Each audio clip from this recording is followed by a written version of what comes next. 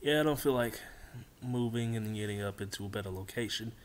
So the NAL has released their schedule. They are the last of the three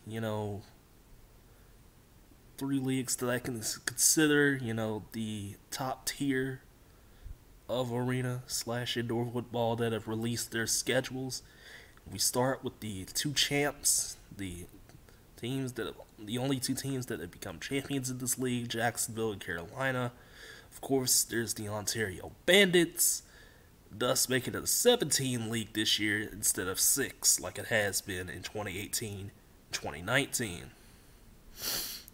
But, of course, 14 games, 17 weeks, and 14 playoff, I'm presuming, will be July 31st, and then, the championship will be in August. I think that'll be August the 14th, if I'm not mistaken, based on what the press release said.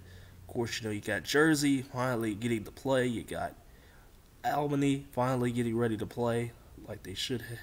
Well, rather, Jersey should have played last year in 2020, 2020 season, but COVID decided to rear its head. We don't know how COVID's going to run rampant through the arena leagues. We could just only hope for a season, But 7 teams, and it really is kind of odd looking, to have 7 teams, whatever.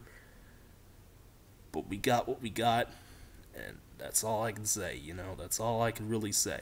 So, that being said, NAL schedule's out. Go ahead, go look for it. It didn't take me that long to find it. Just a quick Google search, and it'll be right there in front of you. See ya.